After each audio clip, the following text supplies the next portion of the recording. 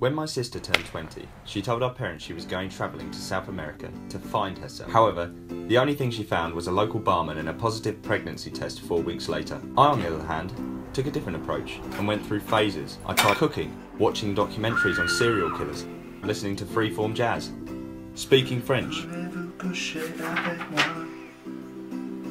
playing football, life drawing. And as of last Monday, makeup is my current endeavour. Everyone's trying to find themselves and stand out. Take my friends for example.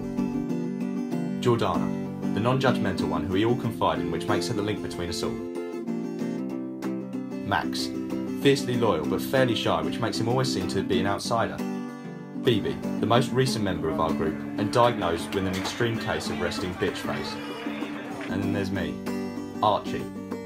Friendship between us seems unlikely, but somehow we work.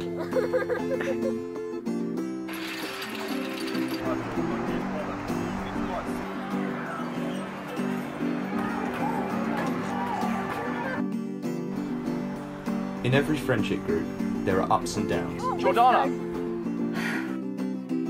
In our case, actions speak louder than words.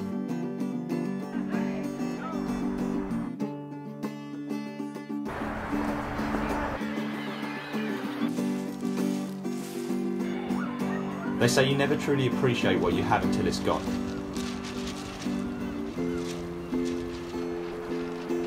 And I wish I could have been an exception.